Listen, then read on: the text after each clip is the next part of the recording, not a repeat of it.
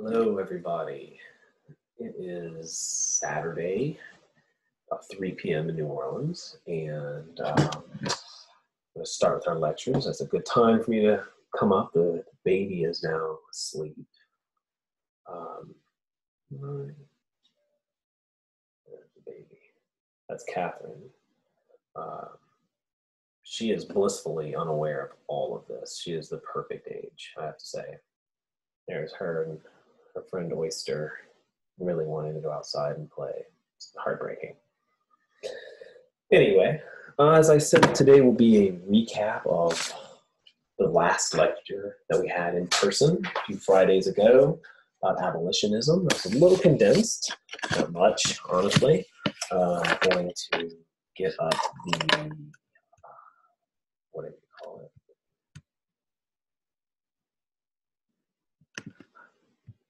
PowerPoints. But again, this is a learning curve for all of us, okay? You should be able to see this. If I make it full screen, there we go. I'm just going to adjust a couple of things here for me. And we've been talking about the diverging paths of the North and the South throughout the 17th and really, the 18th and really the 19th century. And this transition, sectional separation, is personified by this man that you are probably not familiar with, named Elijah Lovejoy. There he is. Born in 1802 in Albion, Maine. Like many Americans of his generation, he felt that push to move out to the West, and so he did, moving to St. Louis, Missouri, where he began a weekly newspaper. He was a religious man. He was vehemently opposed to slavery, and he began publishing editorials about the evils of slavery. His printing press one evening was destroyed by vandals. He was receiving constant threats. I believe his second press was destroyed as well. And so finally, to keep himself safe, he moved across the river to the free state of Illinois. Well, he thought he was going to be safe. He continued printing his editorials denouncing slavery. Death threats kept coming in. Another press was destroyed. And then finally, the scene to the right, on my right, I don't know if it's flipped on the screen, but it depicts his office where a crowd, a mob gathered outside yelling for him. When he finally did emerge, he was shot 5 times, and he did die from his injuries. He was murdered essentially for denouncing slavery. Elijah Lovejoy was considered an abolitionist. Moreover, he is considered a martyr of the abolition movement. But abolition in itself means to remove, to get rid of something. But in the context of American history, this time it means anti-slavery. And abolitionists became more and more radical as the century moved on. And prior to the Civil War, people like Lovejoy were rare. They were not common. A minority of the people in the North ever really supported the movement for immediate abolition. They perhaps saw like gradual, many adhered by the belief that black and white people could never live side by side. And for one thing, abolitionists did, though, over time, they forced Northerners to think about slavery, to perhaps question its compatibility with their own values, their own ideas, economic ideas, social ideas, political ideas, free labor, which we've spoken about recently. And radical abolitionism really takes off with William Lloyd Garrison, who some of you may have heard of. He began publishing a newspaper, The Liberator, in 1831. He was born poor in Massachusetts, worked to the newspaper business for his whole life, really, until he's really turned to reform. He advocated not just abolitionism, but pacifism, women's rights, and other reforms. He was not a moderate or a conservative person. He was a very fiery speaker, a very fiery writer. He rather theatrical, perhaps, famous for burning copies of the Constitution at rallies, which he called a covenant with death and an agreement with hell, because he believed that the Constitution, he rightly believed that the Constitution sanctioned slavery. Also, he refused to vote. He founded the American Anti-Slavery Society in 1831. He was committed not to the ideas of colonization or gradual emancipation, but immediate. Slavery was considered by many abolitionists a sin, especially Garrison, and you do not compromise with sin. And this was part of the evangelical influence of this Second Great Awakening that we're going to speak of a little bit more later. Emphasis of sinfulness and ridding oneself of sinfulness. And over time, radical abolitionists came to have powerful influence over Northern public opinion.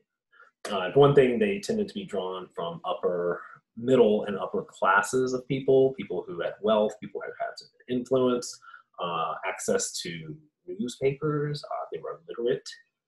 They were illiterate people. They were literate. They could read and write. Very vocal. Another thing that was going on in America, the same time as this abolitionist movement, is that the United States acquired Texas, New Mexico, and California, and all the lands between the Rockies and the coast. All told, the U.S. gained 1.5 million square miles. A prominent newspaper in New York City explained the seismic shift and the fate of the Republic. It was the country's manifest destiny to overspread the continent from one coast to the next. And this cry to move west was taken up by many Americans. So despite the differences between North and South, slave labor, free labor, just about everyone is going west, right? If we had to generalize about the North in the decades leading up to the Civil War, we would say that it was a society becoming fiercely dedicated to free labor. Well, and they defined their society against the Northern slave system. Northerners looked for opportunities for social mobilization, land ownership, justly rewarded work with pride, things of that nature. And they looked upon free nature as the natural outgrowth of the founders' vision for America. The trouble was, on the other side, the slave South likewise felt that they were the true custodians of the founders' vision, right? They were fiercely dedicated to states' rights, whether we'll see later that more not really. Anyway, local control, I guess we'll say, individual freedom to own enslaved people, and the freedom, basically that means the freedom to deny freedom to other people, to maintain human property. These two visions would clash in the political battles that we're about to speak about in the 1840s and 50s, leading all the way up to the Civil War. And how we get there is the subject of discussion of the next several classes. Classes isn't the right word, is it? Video lectures, we'll call it. Political questions surrounding slavery became the center of heated, contested debates over the 1840s and 50s. But why? A lot of it had to do with the West.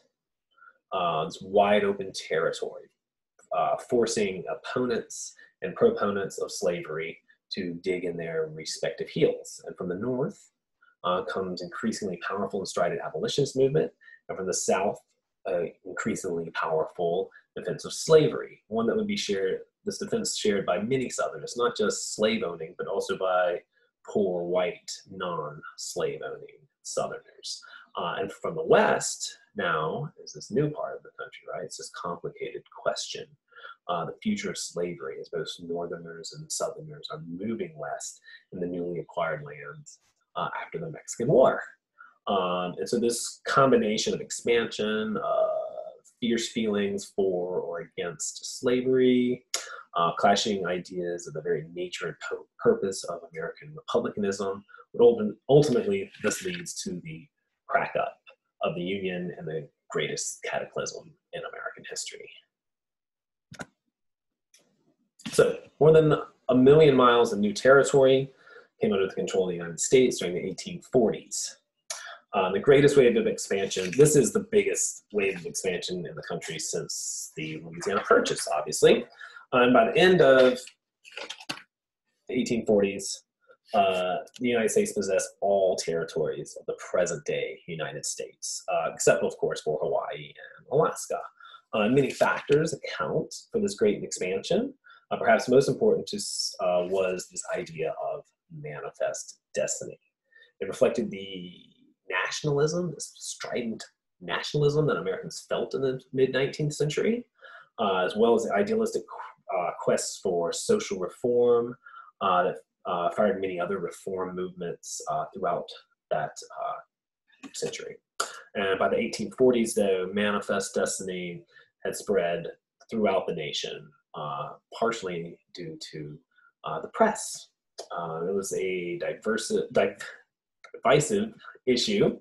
Not everyone embraced the ideas. Question of slavery in the lands acquired in the Louisiana Purchase had been the source of a very large controversy in 1819 and 1820, which resulted in this was important, the Missouri Compromise, which established the principle that there shouldn't be any slavery north of the 3630 line, as well as the idea that slave and free states should roughly cancel one another out. And so there it is right there.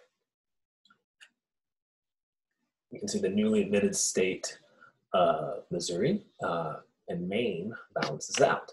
What makes matters worse, though, is the fact that Americans are becoming increasingly agitated over the issue of slavery. The abolitionist movement, which had kicked into full gear in the 1830s, was gaining adherents and pushing Southerners to defend slavery even more ardently than they had in the past. Other major problems was the fact that the United States did not necessarily have a legal claim for the lands beyond the Louisiana Purchase. You can see here Texas and Oregon are part of the Spanish and the British empires. They also bring into question the ideas of the expansion of slavery into these new territories, right? So we get to the presidential election of 1844, which pits Henry Clay from Kentucky against this younger upstart from Tennessee, James Polk. And Polk is seen kind of like a Andrew Jackson kind of guy. He was even called Young Hickory. Andrew Jackson was Old Hickory, so he is Young Hickory. Expansion was at the center of this election of 1844. Both candidates definitely believed in the importance of the West and Western movement, yet Clay was a little bit more conservative in his approach. He believed that the U.S. Could acquire this land through treaties, through purchases, and not Polk's approach to this. He just was an adherent of manifest destiny. So he thought the West was the United States' birthright, the expansion to the Pacific, right? It could be claimed through violence if necessary. It's nothing to be negotiated here. It will happen. And he was pretty much saying, if you elect me, we're going to get all of this land. Polk won the election slightly, very slight margin, apparently approximately 36,000 votes, not many at all. Now, when Texas had become an independent republic, independent from Mexico, no one bothered, or no one exactly knew what the boundaries were exactly, okay? Here, President Polk made an offer to Mexico to buy the land west of Texas, which is New Mexico, Arizona, California. Mexicans rejected that offer, and so Polk ordered American troops in that region between the Nueces River and the Rio Grande he ordered troops to just kind of patrol through there. He's agitating the Mexican army. And there's his declaration, which you can read there. He supported the claim that the Texas border was the Rio Grande, not the Nunes River. Even though the Nunes had been the Texas border, and there were no Texans living there. Show you that again. You can see where the rivers are. Mexicans obviously resented American aggression, and after months of these American patrols, soldiers attacked the Americans, killing 11. But this now gives Polk the opportunity for his war that he was wanting pretty much all along. And on May 13th of 1846, the United States declared war with just about unanimous support from Congress. To not support this war was seen as treason, as anti-American. One very young congressman did oppose war with Mexico, and it pretty much ended his political career for 15 or so years until he was later elected president. That man, of course, is Abraham Lincoln. War fever is on in the country, right? Herman Melville, as he was writing Moby Dick, said that the people are in a state of delirium. Military ardor pervades all ranks. Nothing is talked about but the halls of Montezuma, Mexico City, right? This is going to be a war of destiny, right? This is destiny. This is an Illinois newspaper justified the war on the basis that Mexicans were, quote, reptiles in the path of progressive democracy. So it's kind of racist here. And when I say kind of, I mean blatantly racist. This land is not only destiny, it is the destiny of the white man. American forces were able to defeat Mexican forces. It wasn't quite as quickly as Polk was thinking it would happen. But still, American military dominance allowed the United States to gain remaining Mexican portions of the American West under very favorable terms. There you go. Mexico agreed to secede California and New Mexico and to acknowledge the Rio Grande as the border of Texas. And in return, the United States promised to pay the Mexican government $15 million. Approximately the price of the Louisiana Purchase. Let's use that. Let me turn that off. I'm not even gonna look, don't wanna know. And let's see. But this, of course, brings up the question of slavery. Emerson summed it up in his journal in 1840 saying, "The United States will conquer Mexico, but it will be as a man who swallows arsenic, which brings him down in turn. Mexico will poison us." And he was right, because again, this acquisition of Mexico brings up the question of slavery.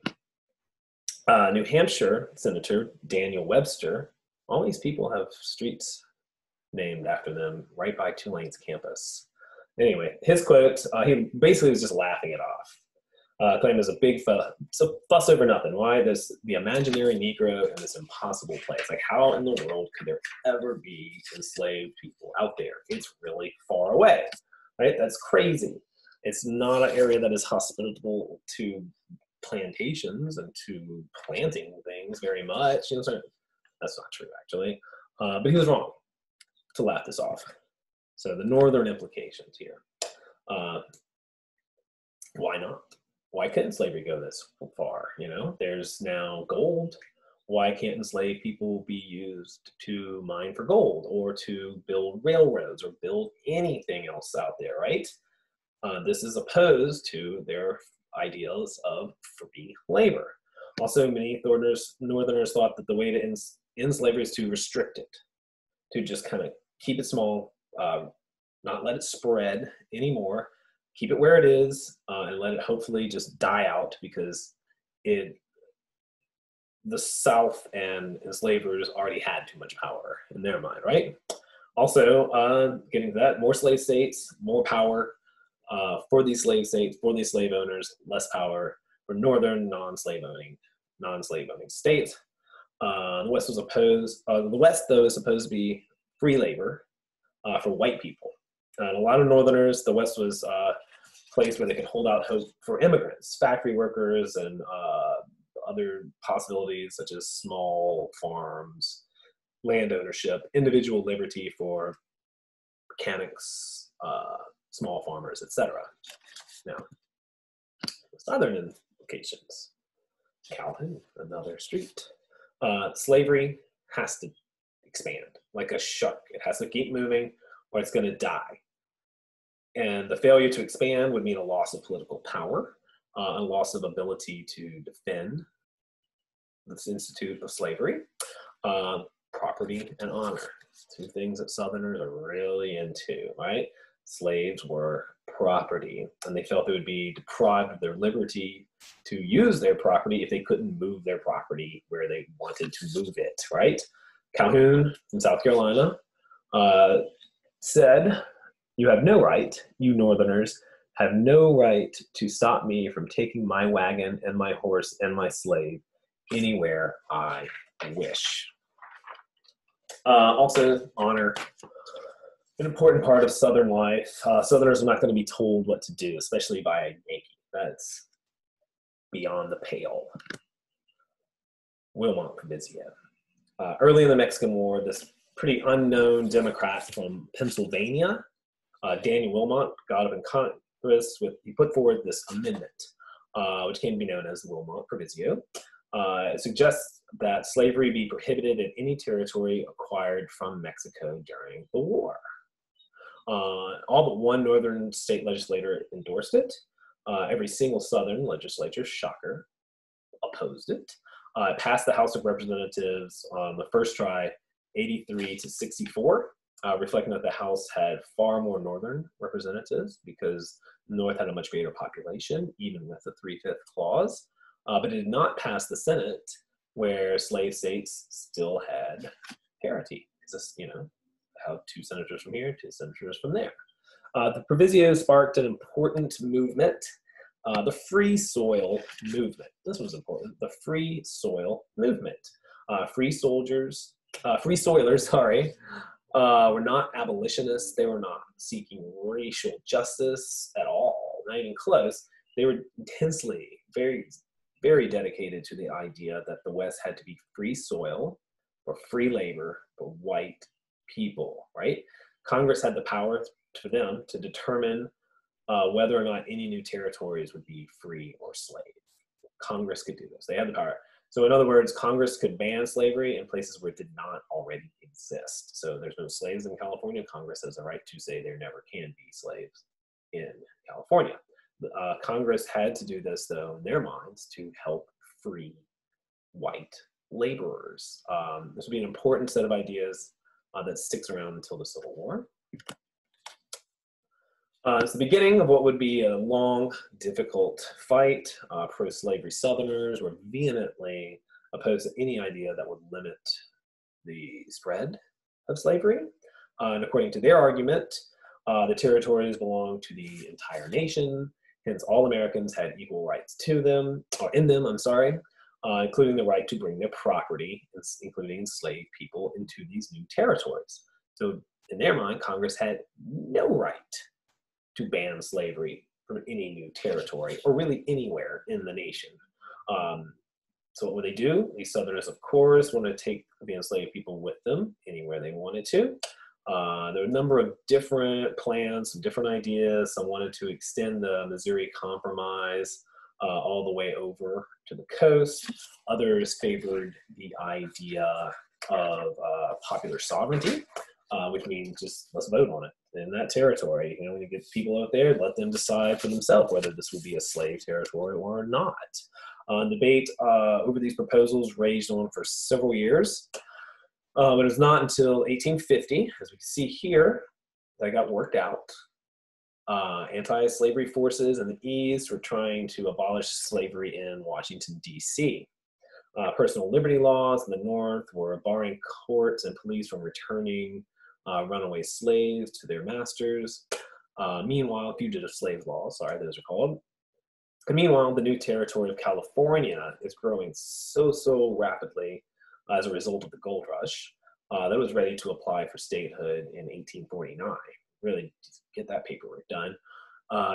Whilst white Southerners feared that admission of California would give free states too much power, the number of free states and slave states was equal in 1849, but the admission of California would offset this balance. So the Compromise of 1850 comes along. Congress is deadlocked over the issue.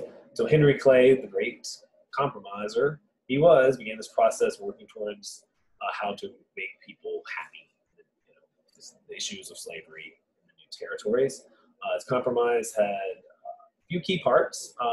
California should be admitted to the Union as a free state. Okay.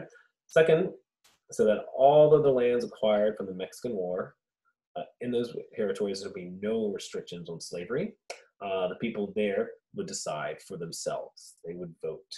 Third, the slave trade, but not slavery itself, should be banned from DC. And fourth, that a new, more effective fugitive slave law will be put in place. And we'll cover that later on. His compromise resolution only locked Congress up tighter. It was, of course, very hard to pass these provisions. It took 7 months of debate. Members of Congress, though, when this is all over, they're all claiming victory, patting themselves on the back. The president was Millard Fillmore. At that time, he signed the bill, called it a just statement, saying, in its character, noble and irrevocable. But they thought they had beaten the issue back. You know, if they thought they had just beaten this issue back with slavery, that would go away. They're, of course, terribly mistaken. For a few years after the Compromise of 1850, things did mellow out. Sectional conflict kind of calmed down. People are moving out west. People are making money. But the tensions between North and South were only just temporarily calm. They would obviously return. So that is the edited version of this lecture. I'm going to just lecture it, put a number at lecture 1. We'll go on from there. So thank you all, and I'll have a new one up Monday.